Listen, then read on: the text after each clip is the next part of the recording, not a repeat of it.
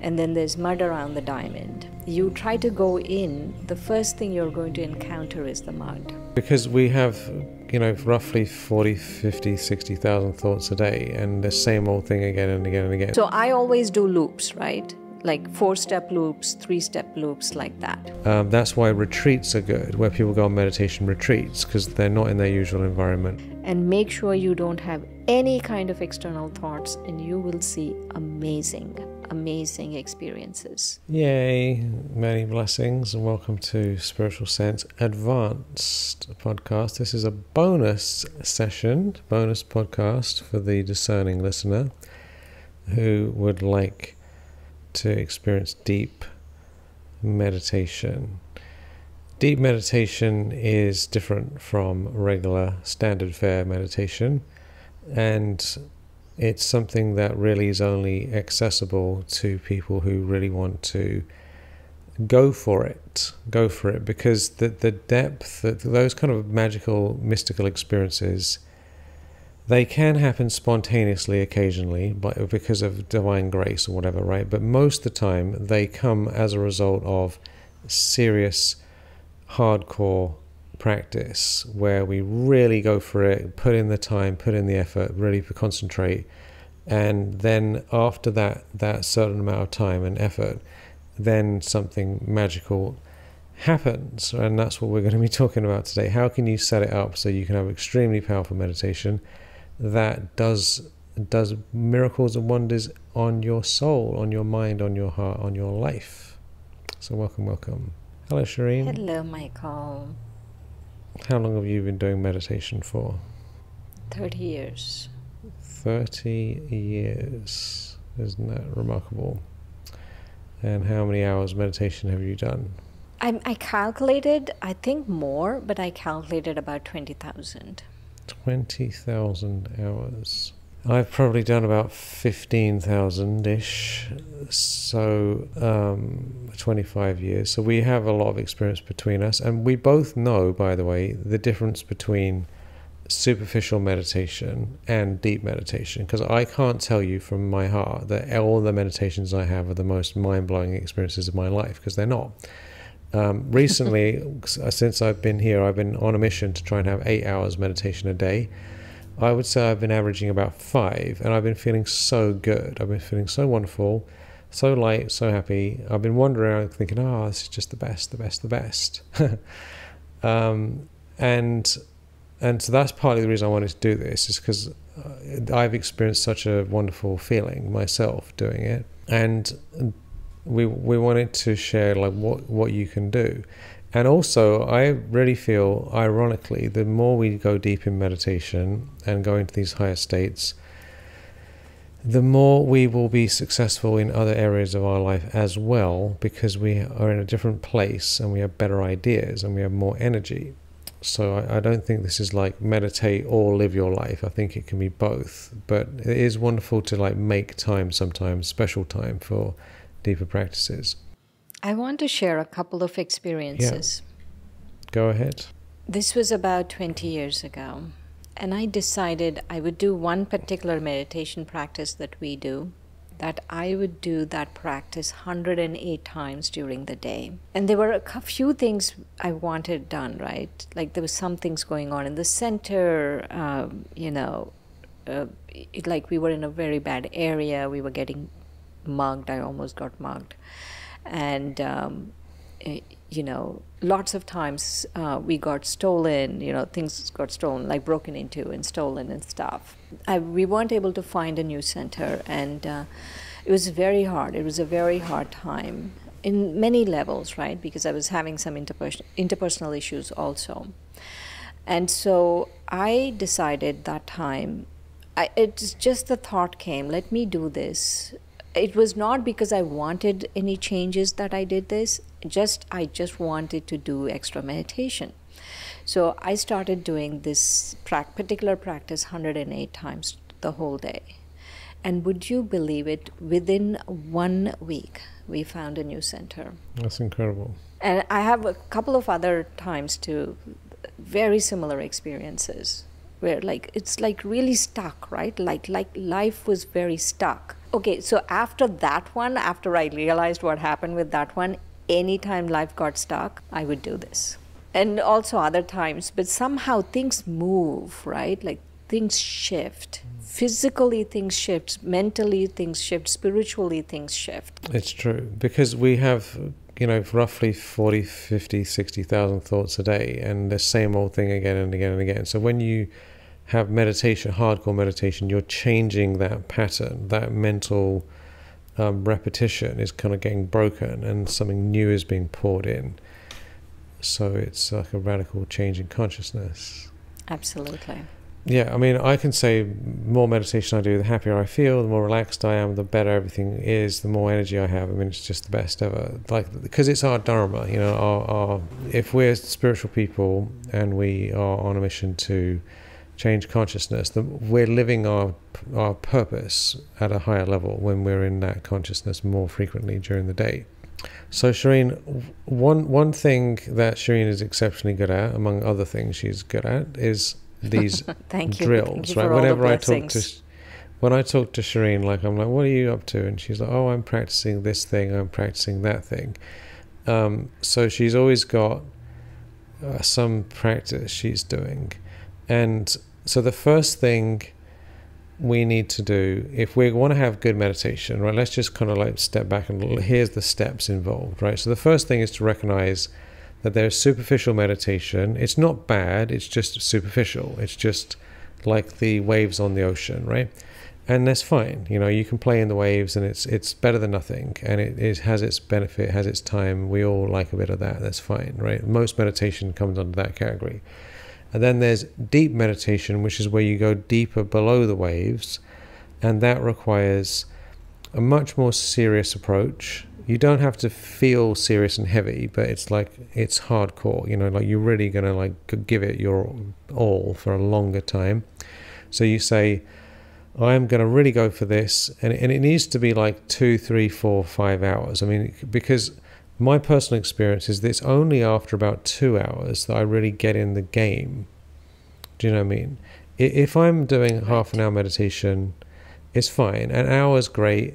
And you see, I'm not saying you can't have powerful experiences in an hour, but what I've personally noticed is as soon as you start getting 3, 4, 5 hours, not necessarily in one shot, but just over a day, something starts to shift on a deeper level. So you need to really like have the mind change that this is so important to me. I'm going to willing to put in at least 3 hours into it. And then you need to think, okay, what's the practice I'm going to do? We're going to talk about that in a minute. Shireen has tons of practices.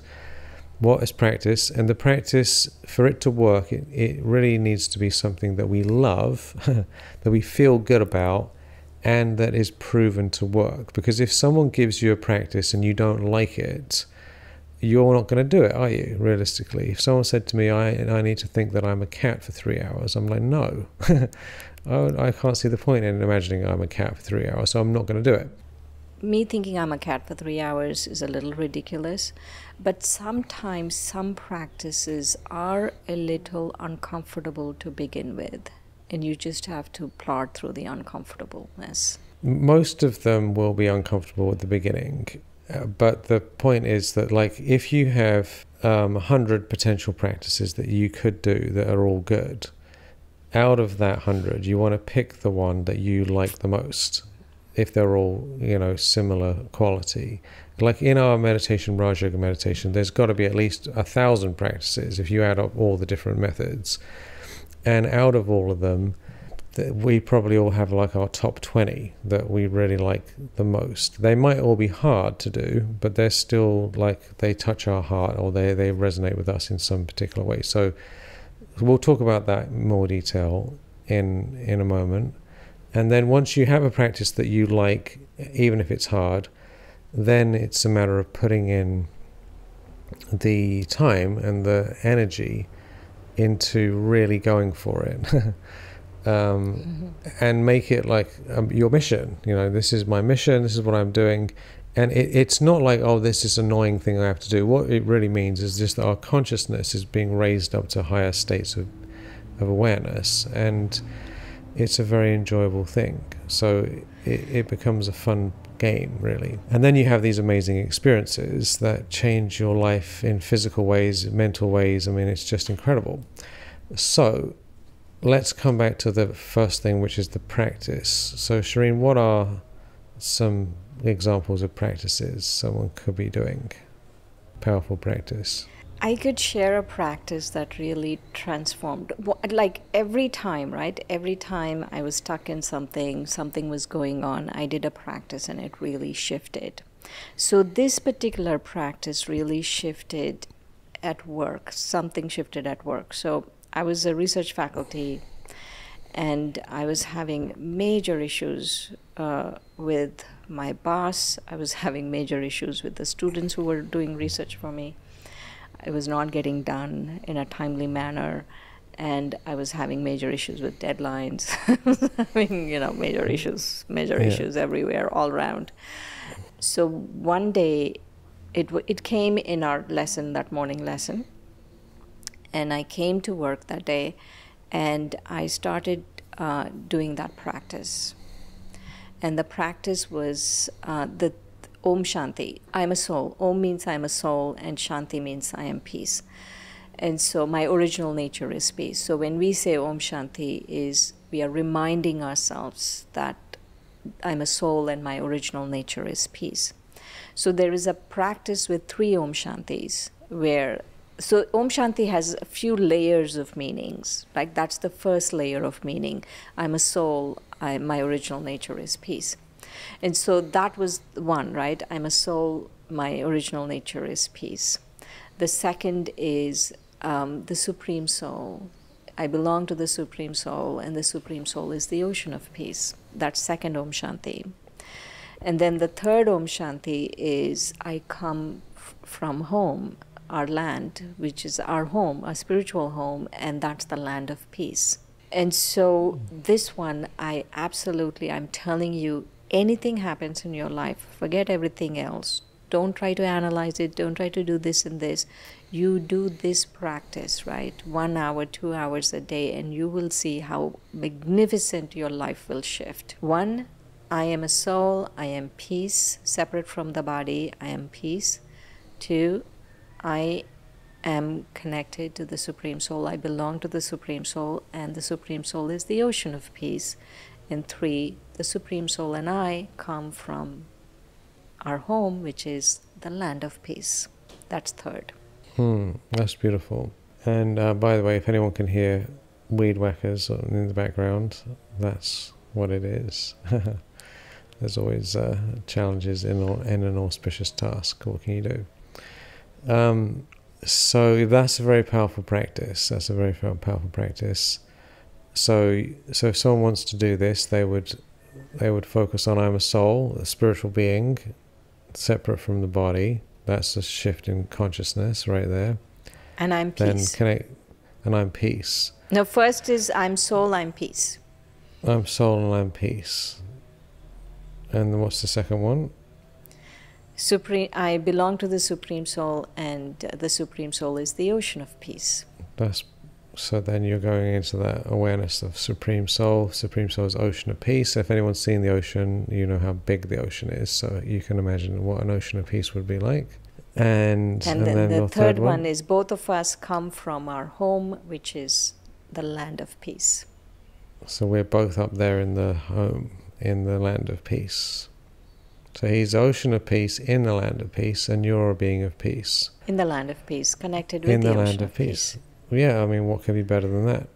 It's really magical practice, right? So magical. Like you keep doing it, the more you do it, the deeper the experience and the more the magic, I promise you. You want changes in your life, you do this practice. Like in Thanksgiving, like we have, what is that, cranberry sauce. And I always just, because I didn't grow up with Thanksgiving in India, and I came here and I'm like, why do we get cranberry sauce? So someone told me, cranberry sauce cleanses your palate because there's so many different feasts. Oh, is that what it's for? Feasts on your plate, so that you eat cranberry sauce. It cleanses your palate, and then you can enjoy the next course or the next dish, right? Oh, I didn't know that. That's interesting. Yeah, So cranberries are very this, tart, aren't they? no, but the sauce is quite sweet. But this one, it's like a sweet and sour sauce. So this particular meditation practice, like peace, peace, peace, Om Shanti, three Om Shantis. This one is like a spiritual palate cleanser. Now I do other practices, and then I do this a couple of times, and I do other practices like that. The thing is, if you're fairly new to meditation and you're listening to this, you might not quite understand what we're talking about here. But what happens is that you actually can experience these things very, very deeply, and they become very vivid. So it kind of takes over your awareness. So instead of being caught up in all this stuff, your internal experience is very rich, very powerful, and very obvious. It's not like this subtle thing over there. It's something really powerful that you're definitely experiencing. It's a total state change. So how do you do this over and over again, right? Because someone might be like, how long would it take to go through these 3 levels and then start again? So this is like repetition, right? Yes, it's a loop. We have something called spiritual drill, right? Like a physical drill. You say, put your arm this way, put your arm this way, right? Like you have a repetition. Like you go this way, come back, and then you go this way, right? So this is a spiritual drill. Spiritual drill means you're moving your consciousness in these repetitive thought patterns, right? And so you go, so first you think of yourself as peace. I'm a soul, I'm peace. I'm light, I'm peace. Then you remember the Supreme Soul, the ocean of peace, and that there's that sense of belonging, that sense of closeness. And then see both you and the Supreme Soul very close in the soul world, in the land of peace. Then again come back down and see yourself as a soul, as peace. Then again so it's a loop. Right. So how long would it take for each to do one loop? It depends on you. I would say do one loop a minimum of 1 minute. But So if you quite feel slow then. Yeah, it's slow, but if you feel you can't sustain a minute, right, it's important not to have other thoughts while you're doing the loop, right? If I think I'm soul, I'm peace, and then I'm thinking, why did that person say that to me? Then I am interrupting the loop, right? Right. And so I always go back to the beginning of the loop. So if you feel you're not able to do a loop for a minute without too many thoughts, then do the loop faster. Right. Keep doing the loop without any external thoughts, without any interruptions, and eventually you will be able to make the loop 1 minute, 2 minute, like that. Exactly, yeah. So you start faster because it's easier. If you do things quickly, there's less other thoughts happening at that time. And then you can slow it down, slow it down, slow it down. And the key thing is repetition. You do it again and again and again and again and again. And what happens is it goes from information and knowledge to profound shifts in consciousness. So you feel radically different. I mean, so oftentimes I'm sitting down doing these practices, and then I stand up and I'm like, whoa, this is really like, it's like, because I've done drugs in my life when I was younger, right? And it's like doing drugs, actually, because your brain, you're in a different state of consciousness. It's not the same as drugs, but like the actual state that you're in when you go really deep is totally different, because you get delta waves, the theta waves. It releases DMT. I mean, it's a really noticeable change in physiology as well as it is a spiritual experience. So it starts off all, a bit superficial, and then it goes deeper and deeper and deeper and deeper and deeper. It has profound effects on our whole perception of reality. So, hooray for that. So, and it's anyone who has, because a lot of people have tried different drugs in their life, or they've tried medications or like whatever, and people get addicted to that stuff, right? Because it changes the state. Well, this meditation is even more powerful than those things are. but it's completely natural, and there's no side effects to it. I mean, actually, no, there can be side effects. If you do too much meditation, it can potentially have some side effects, but we're not going to get into that. Well, now that I've said it, we probably have to talk about it, actually. Do you want to talk about any potential side effects, Shireen? Any danger of doing too much meditation? I don't see any dangers, really. What were you thinking? I was thinking that it sometimes unearths some karmic accounts, or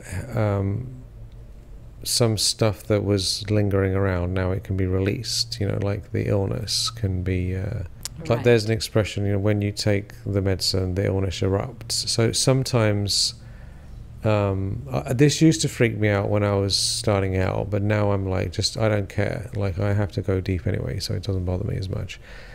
But like, you have to face yourself a bit more, because you see the I think what it is the contrast. You do have to face yourself a bit more. Yeah, that's the side effect, is that when we're superficially living our life and just rah rah rah, I'm doing me and I'm this body, and just caught up in the world, that's one thing. But when we have a state change, then when we go back into the old thing we're used to, it seems a bit jarring. Think of it this way, right? Like, let's say you're a beautiful diamond, and then there's mud around the diamond, and you try to go in. The first thing you're going to encounter is the mud, but you have to keep going in. So keep facing, because at one point you will come to the diamond. So don't get distracted by the mud. Don't get disheartened by the mud. Yeah, there's a certain level, because I do quite a lot of meditation, and the more I really go for it, I've noticed after 2 hours, if I can manage to sit for 2 hours, come the third hour, it's just incredible. But that's not an easy thing to do, to sit in meditation for 2 hours. It really isn't, because there's so many other things I could be doing. And the only way I can do it, if I'm honest, the only way it works for me, is I have to turn all my internet stuff off, don't have my phone with me, and go somewhere else where I've got nothing to do. And then I can easily sit for a long period of time, because there's no other options. If I'm at my house and there's all these things going on, and that people can show up, and all these internet and distractions and beeps and all the rest of it, I'm going to hear all that, and I'm going to be like, oh, what's... So I think a part of it is, if you want to go deep, to give yourself an opportunity to be in a situation where it's conducive to do that. That's why retreats are good, where people go on meditation retreats, because they're not in their usual environment and they can just do the thing. There's a lot of noise in the background here. We love our weed whackers, don't we? I don't know if you probably can't hear it on I can't hear it on Zoom. No, you can't. But anyway, we're going to carry on anyway, but I'm apologizing for the chorus in the background, the wonderful music of the modern tools. Yeah, okay, another practice. So we can just mute you out. So another practice is, we think I'm a soul, right? It seems like there's this feeling, I know I'm a soul, right? Like, I tell some people and they say, yeah, of course I know I'm a soul. But am I really experiencing myself as a soul? That's very important to understand. And then the next one is, we think, I'm immortal, right? Like, even in the Gita, it talks about being immortal, and we know we are immortal souls. I hope we all know we are immortal.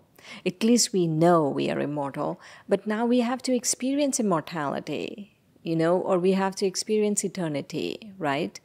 And so to be able to experience eternity, or let's take immortality, let's take one experience, because both are different experiences.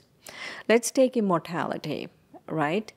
I first have to really come into the awareness and really experience myself as a soul, and then experience immortality.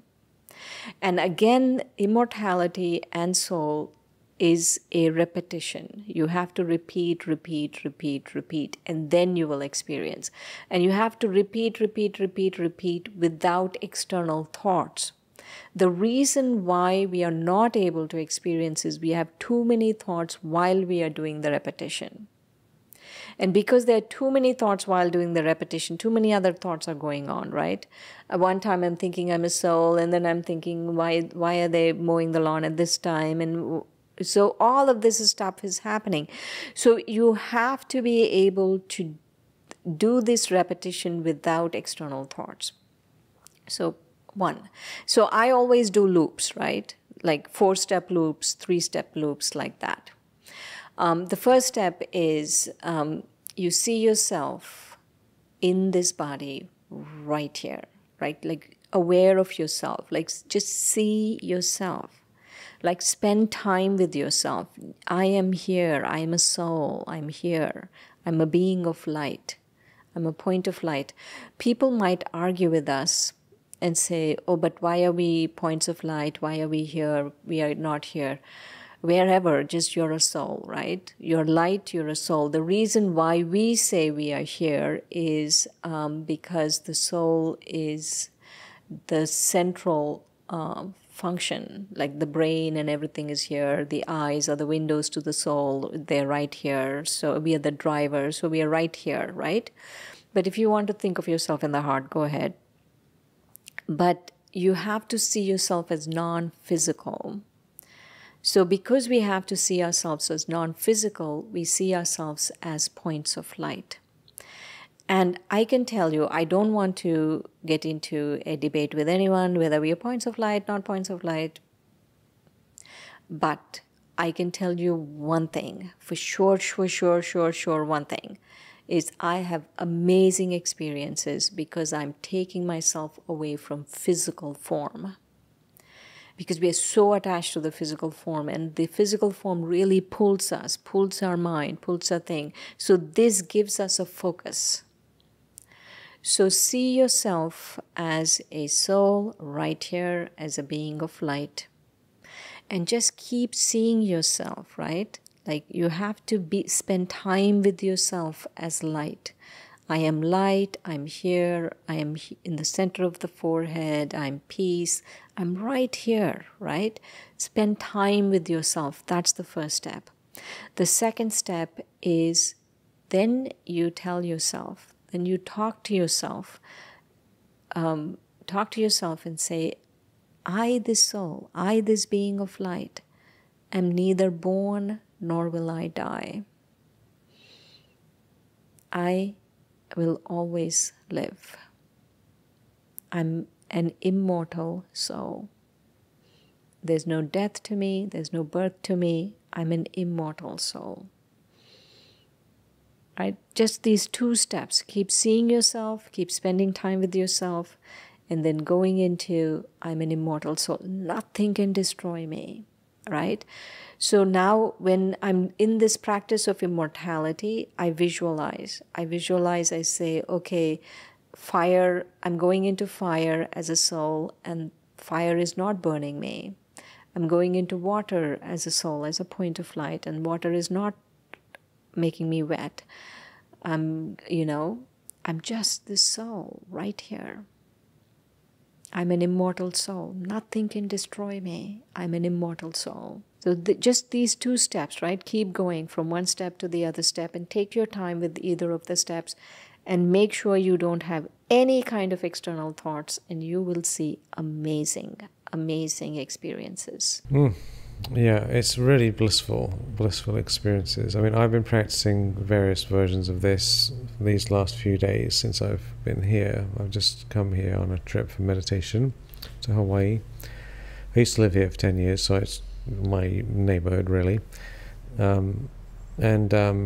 One main practice that I think is very important is to go, I'm here, and then I go beyond into the light, into the home, and then come back. That's only 2 steps. That's extremely powerful because it frees us from our attachment to all this stuff. And some people, they think, why are you leaving the body all the time? Aren't you disassociating, etc., etc.? And it's not like that. We're actually attached. We're like trapped in something, and we actually can enjoy life more when we come back this isn't about escaping. This is about being liberated, right? And having freedom. Waking up I from a find nightmare. waking up from a nightmare. We're obsessed about some dream that isn't real, right? This completely caught up in this nightmare thing, forgetting who we are and forgetting where we come from and who we belong to and what's going on.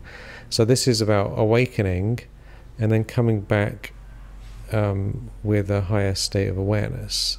And then reawakening and coming back, awakening and returning.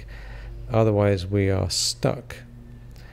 And if we're stuck, then what good is that? So there's lots of practices. Shireen has a long list of practices. I mean, I have a fairly long list as well, but she has book of practices. You have a book of practices. So if anyone's interested in learning what these practices are, it's Soul Fitness. No, and this is just one aspect, right? These are 50 practices of just on the soul. It's a great book. Do you have a copy of it? You can wave it at the camera. Anyway, we can find it. No, I don't. Anyway, she's too detached about that. Normally people with podcasts have their book prominently with a place behind them, but Shireen's like, I don't know where it is. But anyway, we can put a link to it. They're all very good, powerful practices that are easy to read and understand how they work. So choose the practice that you like, whether it's one of these practices or something else, and then give yourself hours to practice and think to yourself, this is the most important thing in my day, most important thing in my life. Everything else can get done as well, but this is priority, and you'll find that you feel much better than normal and you get better ideas, and the other stuff somehow you manage to get it done as well. So and realistically, it's such a pleasure. I can say from my heart that the greatest pleasure in my life is having higher states of consciousness through meditation and these practices. Yay! And you might find you manifest fun things as well, like I manifested all these wonderful mangoes that I have over there. The finest mangoes. I can't believe they exist, and I came across them because I was practicing meditation, and I was driving around and I was like, oh my goodness, look at this. Mangoes, the best mangoes ever. So strange and wondrous things happen as well. Right. All right. Okay, I'll pick a random page. Okay. Healing. A powerful metamorphosis has embraced you, restoring your peace and healing the scars. You feel reborn, whole again, and utterly transformed into a joyous, light being. Each day brings new hope and joy as you heal and grow. That's beautiful. Thank you. So, thank you. It's a beautiful blessing. Meditation is very healing. No, and also this whole idea of being born as something light and joyous. Right? Like if you think about a caterpillar, heavy, restricted movement, not many options. And then you do all these practices and you're reborn as this really light butterfly that has more options. You can fly more, you have more vistas you can go to. Yeah, you go to the wonder of and beautiful colors and everything. So yeah, meditation, like we have to clarify, meditation is a means to awakening. The end result is we don't need to do meditation anymore because we're in a higher state of consciousness. Isn't that right? That's the irony, is the consequence of large amounts of meditation is that you reach a certain state where when in the future you don't actually do the practices, but you're in the state, which is quite interesting, isn't it? So it's all about an actual change in ourselves. That's the end result. Yay. So enjoy. Wishing everyone great success in your practice, in your experience. Much love.